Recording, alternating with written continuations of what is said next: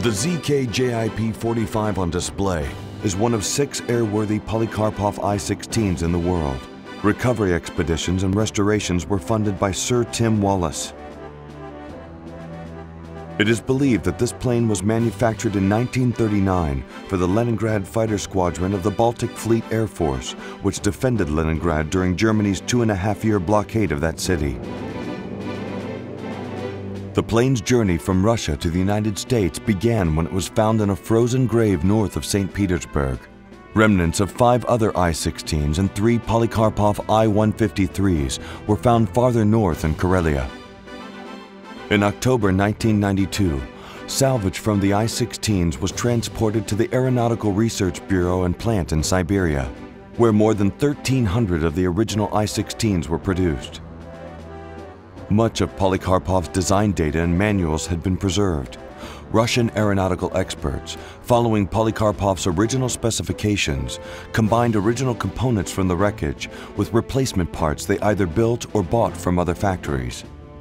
Each plane's history was researched. Markings and color schemes were faithfully reproduced.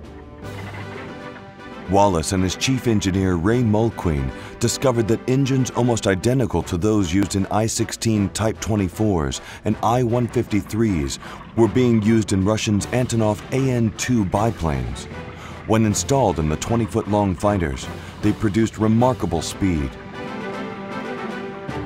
The first successful test flight of the restored I-16 took place September 9, 1995.